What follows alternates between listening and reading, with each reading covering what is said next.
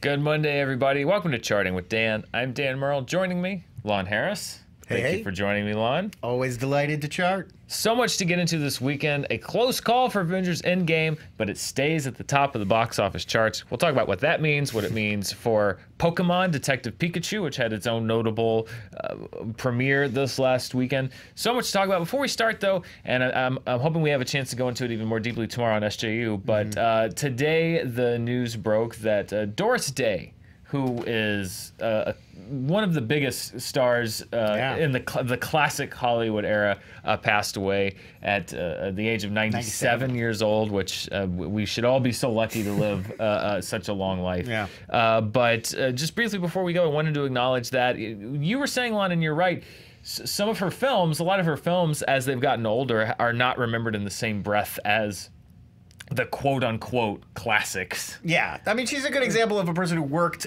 amazingly consistently, did a ton of really popular films in her era, but they're films that are not really as celebrated today by movie nerds. Right. And films like Pillow Talk with Rock Hudson, which is remembered, but not, is kind of remembered as a camp or romance. But Doris Day was such a massive star. Worked with Hitchcock, The Man Who Knew Too Much, the remake, the Case Sarah Sarah from that movie. That was one of the biggest hits. I mean, she was a massive star. Yeah, and for years and years. And yeah, I mean, comedy, like she was the most famous female film comedian of her day. Yeah, music, television, movies, everything. So sad day, Doris Day passing away at 97 years old. If you haven't seen any of her work, I do recommend look it up. She was truly a very, very popular, bright, shining star in Hollywood for many, many years. Yeah, we were just talking about the thrill of it all with James Garner. Like she's in a lot of movies like that from the 50s and 60s that were big hits in their time that just haven't, for whatever reason, don't get on the AFI lists and aren't sort of as remembered today as the classics. And also someone who chose in the later years of her life to go into activism. She's very passionate about animals. So I think a large reason, too, because she did not do as much as far as on camera, in front of the camera stuff in her later years. Perhaps many people not aware of her, but look up Doris Day, one of the biggest movie stars in the world. At one time. Synonymous with being a movie star in the 50s and 60s. So rest in peace, Doris Day. Let's move on to today's box office. The charts of the day. Avengers Endgame, #1 for a third week at the top of the box office charts, just above Pokemon Detective Pikachu. Avengers dropped 57% this week, its third week. Now, that is a steeper drop. A lot of people have been throwing, as happens, it's very frustrating, but a lot of people have been throwing around the box office numbers going into this weekend about Endgame and what its drop means. It dropped about 57%. That is a steeper drop than Infinity Wars, which a lot of people are throwing around like it's crumbling compared to Infinity. Well, those were the memes. Those are the memes. Strangely, so many of the sources going back to the ones that I cited in my Captain Marvel video. It's odd how sometimes weird out of context information traces back to the same places. Yes, it did drop 57%. That is a steeper drop than Infinity War's third week numbers. However, it should be noted that Infinity War got one more week of play before its Ryan Reynolds fronted competition came out. It got to one extra week of release before Deadpool 2 opened. So at this point in its release cycle, Infinity War did not have major in-market competition, whereas Endgame this week had Pokemon Detective Pikachu to contend with. So yes, the drop was a little bit steeper as far as that goes, but as always, there are some other factors to talk about. However, later in the show, we are going to look at how Endgame is doing compared to the other films that opened big, the top 5 openings of all time, because there are a few things that we should talk about as far as The Force Awakens and Endgame and everything else. But for this week, Endgame still on top, Lon. Not too bad. And thank goodness. I was getting worried. I was worried about it. I was worried that it was really just going to kind of drop off the map and fizzle out without really making much of an impact. So I'm glad that it was able to stay on top. It is now entered. We talked about how last week it was one of the top 5 all-time global grossers. It is now one of the top 5 all-time domestic grossers. It is now the third highest grossing film of all time domestically, passing the other 2 Marvel movies, Infinity War and Black Panther. It's now number 3. It is soon going to pass Avatar for number 2, and then Star Wars: The Force Awakens will be the only thing left in its path at number 1. So we're going to talk about that in a second. But first, as always, what I like to do is throw a little context into it. Let's look at Endgame if you adjust for inflation. And I know some people say, why should you adjust to inflation? It's never equal. The marketplaces will never be equal. It's never. This is an academic exercise. There does seem to be this desperation online in some way to like, we're going to get the perfect point of comparison where these things are completely even. And it's just, you can't. Unless you have a time machine right. and can retroactively release every movie ever made on the same exact weekend in the same exact year for every single movie. Yeah. We will never have a one-to-one historical. This is just purely a historical and academic comparison. Yeah, it can't. It's never going to be like the Clegane Bowl, where we can just pit the 2 competitors against each other and say, "Go for it." Let's look. This is just if all the dollars were the same in all of history. This is where Endgame would fall right now. The 24th highest grossing film of all time, adjusted for inflation. It has passed The Godfather and Jurassic World. It's just behind Fantasia and The Graduate, which a lot of people don't realize. Not only was The Graduate a classic movie, it was a massive hit. Of course, many of those, particularly Fantasia, have benefited from re-releases over the years. Fantasia, actually, when it was initially released, not a huge hit. Right. And then people realized that you can do a lot of drugs. And that movie takes on a whole reason. Well, it's a big reason. Go back and look at the marketing, the promotional materials for how Disney marketed when it re-released Fantasia in like the 60s. Yeah. That's exactly what they were going for. So, yes, of course, re-releases, etc. But it is right there between Fantasia and Jurassic World currently. Once it passes $800 million, which it will, it's going to have movies like Raiders of the Lost Ark and Star Wars Episode 1, The Phantom Menace. Yes, it was that big of a hit. We lined up. In addition to re-releases and stuff, 3D, and all that fun stuff in its sight. So we'll keep tracking where it goes as far as inflation. But I wanted to look at the domestic record, and which is currently held by Star Wars: The Force Awakens, and how a release schedule and a release pattern can affect what it is. Because when we saw the opening weekend, it's like, oh my God, look how far it opened! $110 million ahead of The Force Awakens. Let's look at the comparison, and it kind of shows how, depending on what time of year you open a movie, what that can mean for your bottom line growth. So first, let's look at the top 5. This is the graphic that we showed you the Monday after Endgame opened. The opening weekend, top 5 opening weekends of all time domestically. Endgame, number 1, $100 million above Infinity War, $110 million above Star Wars: The Force Awakens. Still a mind-blowing number. Yeah. But this is the difference between a movie like Star Wars. I was looking today with The Force Awakens. The next movie to open over $50 million, which Detective Pikachu just did in Endgame's 3rd week of release. The next movie to open over $50 million after The Force Awakens opened was Deadpool. That was in February. That was 2 months after the movie opened, as opposed to because it's a different release cycle for Endgame, 3 weeks into its run, you have another $50 million opening. Yeah. $50 million plus opening release. Let's look now at those same 5 movies and their domestic gross through 17 days.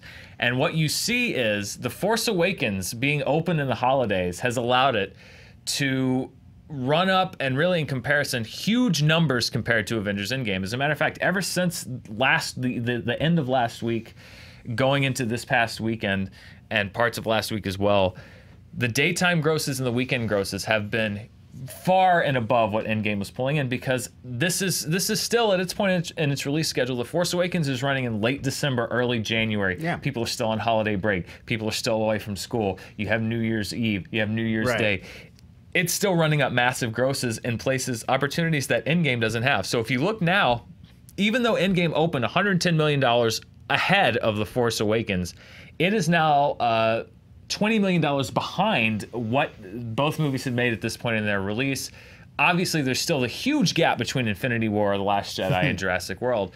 But the other thing to note, if you look at these were their total grosses through 17 days. For The Force Awakens, its opening weekend was only a third of that total gross. So The Force Awakens opening weekend, 66% of the money made through 17 days was made after its opening weekend. Look at Avengers Endgame. Almost half of its money was made in the opening weekend. And then the rest of that total has been made afterwards. So what does that tell us? Well, it tells us, number one, that the idea that it's going to overtake The Force Awakens domestically, which seemed like a pretty sure thing the weekend that it opened, is now looking like it's not such a sure thing. And what it's showing us is that Endgame may be a little more front-loaded than we'd originally thought. You'll remember when we were sitting here the last couple of weeks, but particularly after it opened, we were talking about, okay, Endgame had this massive opening. Is the rest of its gross going to be as proportionately large, meaning is it going to stay as big as it opened, or is this going to be a huge opening that tapers off a little bit as we go because we're going into the summer movie season? It's looking now a little bit, or actually more than a little bit, like that's what it's going to be, is that Endgame had a massive opening, but that's actually going to constitute more of its total gross proportionally than a lot of other films, meaning it's going to be tough now for it to catch The Force Awakens as the highest grossing domestic film of all time. I mean, if you think about something like The Force Awakens, it's the beginning of the series. I think people felt like, I've got the whole season to go see this. If I wait a week or two, it'll still be there waiting for me. Whereas, and I mean, obviously, among nerds, there's always spoiler concern. But Endgame was so shrouded in that you have to see it right away or it's going to be ruined for you. And I think that might have motivated a lot more people to go right away that first weekend. Well, and it was also the options that you have in theaters. Number one, with the Christmas holidays, you have, end of the year holidays, you have other options, yes, but you have much more time to go and see them. And then once you get into January, if you look at the competition that Force Awakens was facing in the later weeks in its run, it was movies like Ride Along 2, The Revenant. They all made a lot of money. It's not that there were no other films that did well, but these were not, number one, direct competition to it in the sense that they're operating in the same marketplace. I think that Detective Pikachu overlaps a little more. I think that looking into this week, John Wick Chapter 3, Godzilla, Aladdin, these movies that are coming down compete directly a little more. And also, it's just that's the difference in release window. That's why Avatar is able to rack up the kind of grosses it did. That's why The Force Awakens was able to rack up that kind of gross. So it does look like it's the first signs that we're seeing of Endgame showing a sign that it was a little bit front-loaded. That opening is not going to be proportional to its final gross. And the certainty, I certainly was fairly confident that it would be able to pass The Force Awakens. But when you look at the day-to-day gross and it's just been getting pounded because of the difference between a weekday during late December, early January, and a weekday during late April to early May. It's a huge difference. It's a massive difference. I mean, you can just think about, when you're around Christmas, how much more people are going to see movies every day than, now, the middle of a normal work week. So we're going to keep tracking Endgame and The Force Awakens. It is going to pass Avatar domestically to become the second highest grossing movie of all time. The question is, it needs a little bit over $200 million more to catch The Force Awakens. Looking into the jaws of the summer movie season, we've got 5 days until Wick 3. It's gonna be a tall order. It's gonna be a tall order. We'll see what happens. Let's look at the rest of the top 5. As we mentioned, Pokemon Detective Pikachu opened $54.3 million. However, that final number is about $4 million lower than the estimate that Warner Brothers had sent yesterday. And those numbers that you see on Sunday are what a studio is usually looking at. They're looking at what a movie has been doing, and the reason that they can send them out on Sunday is that gross for Sunday is an estimate of what they think the movie is going to do based on what it did the day before. So the fact that Detective Pikachu, a $4 million difference between the estimate and the final, is actually fairly substantial for a movie. They're usually $1 or $2 million off. The fact that Pokemon came in $4 million lower than the estimate could also be an indication maybe that Warner Brothers estimated a bigger gross yesterday than they got, which we'll look next week. That is the first sign that maybe Pokemon is a little front-loaded, that a lot of their audience came out on Friday and Saturday, so much so that even the estimated audience for Sunday wasn't as big as they thought it was going to be. Maybe. We'll find out. We'll find out. One more weekend. But It did a couple of things. First of all, everyone always talks about the video game curse. The curse of the video game. Well, as far as openings domestically go, it broke the curse in that Detective Pikachu was the #1 video game adaptation opening of all time. It beat out, now, if you adjust for inflation, of course, Lara Croft would still be #1. But on a straight dollar basis, Pokemon Detective Pikachu, the highest domestic opening for a video game adaptation, topping Lara Croft Tomb Raider, Angry Birds, Rampage, and Pokemon, the first movie. Way back when. The original one. The original one. That one did huge numbers. Yeah, if you recall. If you adjust, obviously Lara Croft's going to be up there above, but still a strong opening in a genre that doesn't get a lot of strong openings, if I'm being honest. No, now I mean the buzz around this one too a lot better than the average video game movie. Usually we kind of know before they even hit theaters that it's, you know, a miss. Not too good. Yeah. The Assassin's Creed of it all. Yeah. Yeah. Not great. Yeah. Not a great movie. Yeah, well, this one at least had some positive buzz. People liked the trailers. The characters seemed to sort of work in this world. Like, just a lot more positive going into the weekend than I think most video game-inspired movies. Yeah. And for Ryan Reynolds, this was his first, if you look at his top 5 openings, it is the one thing that breaks up the comic bookiness of it all. Only non-comic book one. Domestic openings for Ryan Reynolds: Deadpool, Deadpool 2, X-Men Origins Wolverine, and Green Lantern. I made sure to put the background as the one that I'm sure Ryan Reynolds would want to represent his theatrical career. The lanterns, yeah. The lanterns, naturally. Detective Pikachu just edging out Green Lantern as the 4th highest opener of Ryan Reynolds' career. It's been so long since Wolverine came out. It's easy to forget how big that movie opened when it came out. Like, people were really primed for more Hugh Jackman Wolverine. And Gambit. People were ready for that Gambit. People were finally ready to see Gambit. I keep forgetting that Gambit was actually in an X-Men movie. They really tried. They did. They really tried with that one. They did their best. Liev Schreiber plays Sabretooth in that movie? Yeah, and he's good. The opening to X-Men Origins Wolverine is really good. Yeah. There's a lot good in that movie. They're like the special ops group, right? Isn't that it? Well, he and Sabretooth are like fighting through the wars. Like they're there in the Civil War. Right. It's crazy. The opening, it's kind of like Watchmen. The opening is great, and then afterwards it gets a little dicey, or a lot dicey in the case of Wolverine. Yikes. Okay, let's look at the rest of the top 5. The Hustle opened at number 3. That's actually pretty good. That's a little bit above expectations. Although B- cinema score, not a good news for a comedy, which is largely reliant on word of mouth. I did go see The Hustle this weekend. Oh. Ooh, boy. No? Well, have you ever been in a theater watching a comedy where just nothing lands? Oh, sure. That was my experience with The Hustle, where people weren't actively disliking it. It was just like the jokes were flying and they were just all going. It's a real shame, because Dirty Rotten Scoundrels is delightful. Yeah, I don't know. I didn't like it.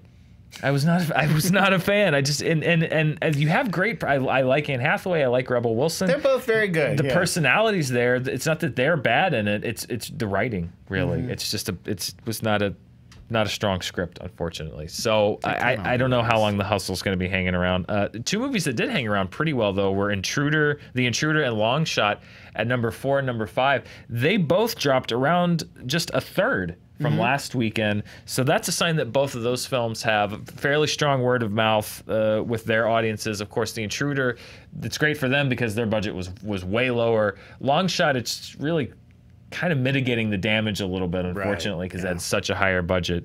And then 2 other films, Palms with Diane Keaton and Tolkien with Nicholas Hoult, the J.R. Tolkien film. Both didn't really find the audience they were looking for. Boy, that Tolkien...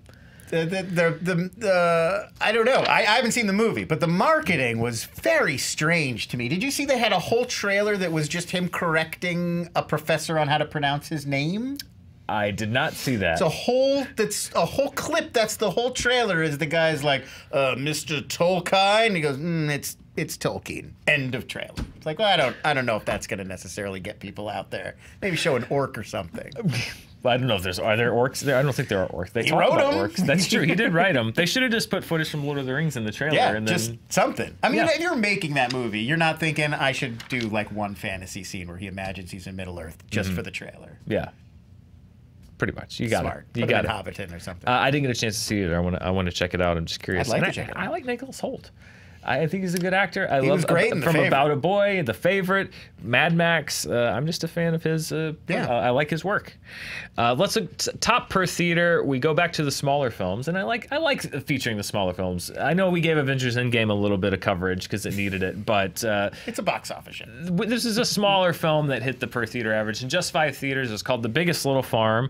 It is a story of a California couple and their journey to revitalize a patch of land, turning it into a self-sustaining farm. He's an Emmy winner, documentarian, who documented 8 years of his and his wife's life trying to build this farm on this dusty patch of land. I have not seen it, but Neon was handling the distribution. They picked it up on the festival circuit. That's commitment, so I'm glad they're doing well. 8 years. That's, 8 you years. figure by year 6, the wife is like, "Are you still filming us? Yeah, and can we wrap this up, please?" Yeah, I definitely want to check it out. Small number of theaters, but if it's around you, it took the per theater average, so check it out. I was reading an article about how they turned down an offer actually for Netflix to buy them because they thought that Neon, who I love Neon as a distributor. They pick up some really interesting movies.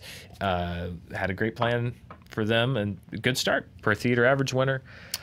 So many of these films get bought by Netflix. You get that payday, but then it gets dumped on Netflix, and no one can ever find it again. Crazy Rich Asians being the most notable one that turned down a Netflix payday to risk it Become a theatrically, huge, and it paid off for them. So Netflix not always the best choice for everything. Well, because we've even talked, it's been a big topic of discussion, not to sidetrack us, but Wandering Earth, which we talked about last week, huge international blockbuster. You're going to see it on the top on this next chart. And yet it is sitting on Netflix in the U.S. right now, undiscovered. They're not featuring it. It's not on the front page. You have to watch this show so we can tell you to go find it. To go watch, yeah. It's not going to be on this chart, but it's going to be on a chart in a second. Yeah, I enjoyed it. There's so much on Netflix. I don't even know how they get the word out. I get an email every day from Netflix, but it's like you email me 15 times. How do I know that you really think I would want to watch this show? So, yeah, if you're making a movie like this that you've poured yourself into for 8 years, I get it. It's a payday, but it's also like, well, we're just going to be in the midst of this library that's endless. Yeah.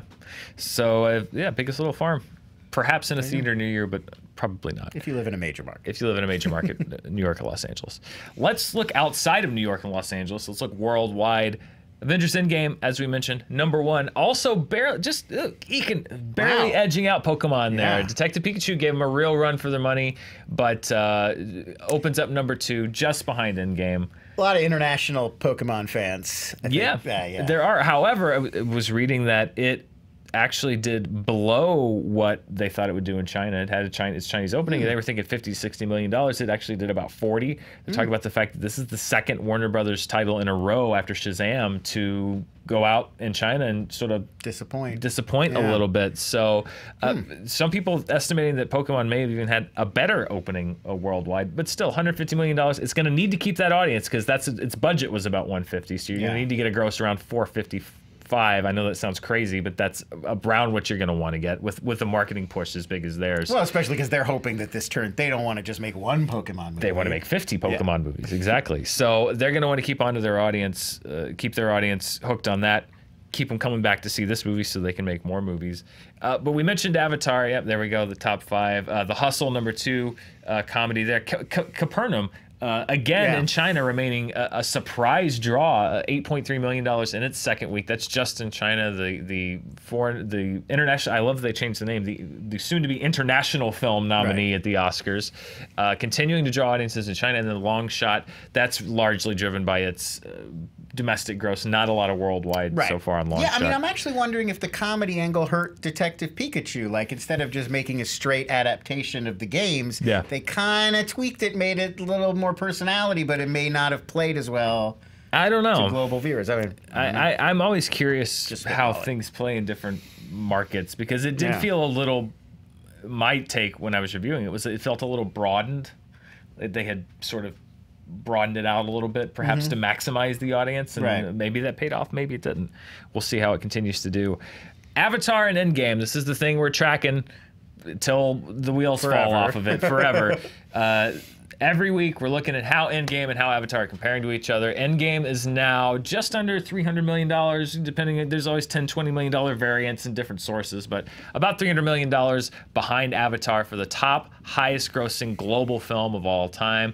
Those percentages are still pretty much the same. They haven't really changed. We haven't seen an increase in market share from other markets. China's still wrapping about 25% of Endgame's total gross. China just about spent a little bit more coming out of China, but not a whole lot. US, we talked about, what is it going to do? Is it going to reach $900 million? But it still represents about 20, can you go back up there for me, JT? About 29% of the gross. So, yeah, again, the question remains. It hasn't fallen off a cliff to the point where we're going to say, like, well, it's definitely not going to catch up with Avatar. However, as we just saw, it didn't bury Pokemon. Detective Pikachu, that opened strongly up against it. We have plenty of other films coming out which have the ability to open up strongly against it. So $300 million. It's a lot. We say it every week. It doesn't seem like a lot. It's holding well enough to still have a shot at it, but it really is going to depend week by week. How strong does it play against this competition? How many people are going to keep going back and seeing it? There's no proof to definitively say it's absolutely going to do it, or there's no way it's going to do it. It continues to track so that it's a possibility, but certainly not at this point an impossibility, or I would say a probability. It's a wait and see. It's tough. It's tough. It's no other movie has gotten close in 10 years because it's a tough record. It's a tough record to beat, especially in the busiest movie season of the year. So we will continue to keep Avatar Watch going here on Avengers As we Entertainment Network, AEN. Avatar Watch. We get a graphic? Watch. JT, make a graphic. Yeah, we need to make a graphic that says Avatar Watch. Let's look at 2019 worldwide. Nothing changed. It's all the same. There's The Wandering Earth. That's $700 million Netflix right now. Netflix just snuck out, just threw out there with no fanfare. No $700 fanfare at all. It made. People don't like subtitles, I guess. I don't know. It's like double. It's like two. It's a double Shazam. It's double Shazam. That's what they should put on. Pull it up on your big TV. You don't even need the subtitles. Honestly, there's nothing in this movie. You really don't. It's just, Earth is strapped to some rockets. Yeah. There's Jupiter. If you like spectacle and big blockbusters. Everything's frozen and exploding and crumbling all around everybody all the time. It's insanity, and if that's the kind of thing that you like, check it out. You could finish this episode and watch it right this second. You're already paying for it. You're losing money by not watching it, is what we're saying. It's true. It's the third highest grossing movie of the year globally, after Avengers Endgame and Captain Marvel. Everything else pretty much stays in the same place. How to Train Your Dragon, Alita, Shazam, Dumbo, 2 other Chinese films, Crazy Alien and Pegasus. Us. You're going to start seeing movies jumping into here. Yeah. Pokemon soon. Soon. Godzilla perhaps soon. Maybe. We'll see how John Wick does. Aladdin. Yeah. By the end of May, that chart I think is going to look differently. A lot different than it does. Let's look at the 2019 domestic chart. Avengers Endgame. It's also the same. These are again, Detective Pikachu is going to be up there pretty soon. It's going to knock Alita off the 2019 chart. At the end of May, this is also going to look a lot different. This is the calm before the storm. We knew that Avengers Endgame was going to jump in there and knock one off and be at the top. But a lot of these movies have been with us for a long while. The Upside, Us, still hanging in there. There's a lot of Upside is a January release. Glass is hanging on there. Like these are what I like to call our early year buddies. Right. We're gonna have to start saying goodbye to them one by one pretty soon. Lego Movie 2. How to Train Your Dragon eventually, but these are our January, February, March buddies that are hanging around. They're nice. Grown to love them. Grown to love them. They're going to be replaced by some really annoying other ones that we don't like as much. But most definitely, that's life, right? Also looking at the summer movie season, because we are officially in the summer movie season according to Hollywood. Avengers Endgame, I do not count in the summer movies. Some people do. I don't. Let's look at the summer movie report. A few new entries. Tolkien, as we mentioned, came out. Palms, The Hustle, Pokemon, Detective Pikachu debuts at #1. There you go. The best movie of the summer. Sorry, Dennis Quaid. You had a good run. You were up there for 1 week, but you've now weird smile. Yes, you've now been bumped down to. He does have a weird smile, doesn't he? On that poster, it's terrifying. He is a terrifying man. Not as terrifying as his brother. Pokemon Detective Pikachu, #1 movie for who knows how long. We'll see. That's the summer movie report for now. That's going to start filling in. I love without Avengers, it really is kind of a wild card chart. I'm looking forward to seeing how that fills out through the summer. If you want to see what we picked for the summer predictions, you can jump over to Screen Junkies, and we have our 2019 summer movie prediction show. Myself, Gray Drake, and Jacqueline Coley, and Hal, as always, picked our top 10 summer movies domestically. It's a fun show. It's one of my favorites. It's always fun. And I like that you get to compare at the end and see who was right and who was wrong. Yeah, we come back at the end of September, and then we compare our notes and we crown a winner. Yeah. So, Lon, opening this week, we have the #1 movie of the summer, A Dog's Journey. Speaking of Dennis Quaid, right? That's right, another Dennis Quaid. This is the summer of Quaid. This is Quaid's summer.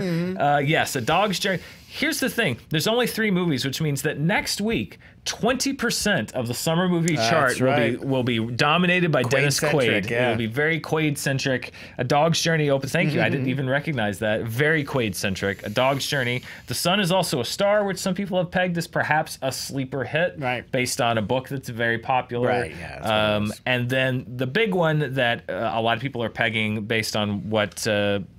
stay with me. Based on what happened with Detective Pikachu, a lot of people are pegging John Wick Chapter 3 as the movie that will take Avengers Endgame off the #1 top of the charts. What do you think, Lon?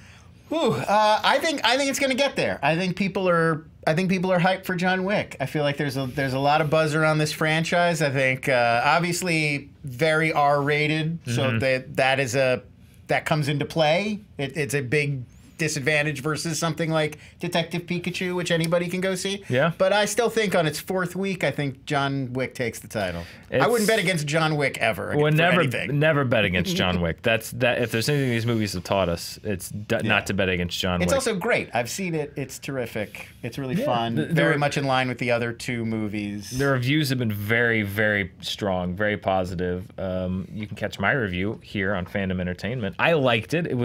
I think it was my least favorite of the 3, but I also enjoyed it. Yeah. So it's like it's sort of like, what's your least favorite of the 3 Bourne movies? Like, you pick one, but they're all good. So yeah, it's my least favorite of the 3, but I enjoyed it. We'll find out next week here on Charting. See what happened with John Wick Chapter 3. Can it be the Avengers Slayer? Will the Baba Yaga sneak in and bump Avengers Endgame down to #2, or will the Avengers stay strong for a 4th week at the top of the charts? Hard to do in the summer movie season.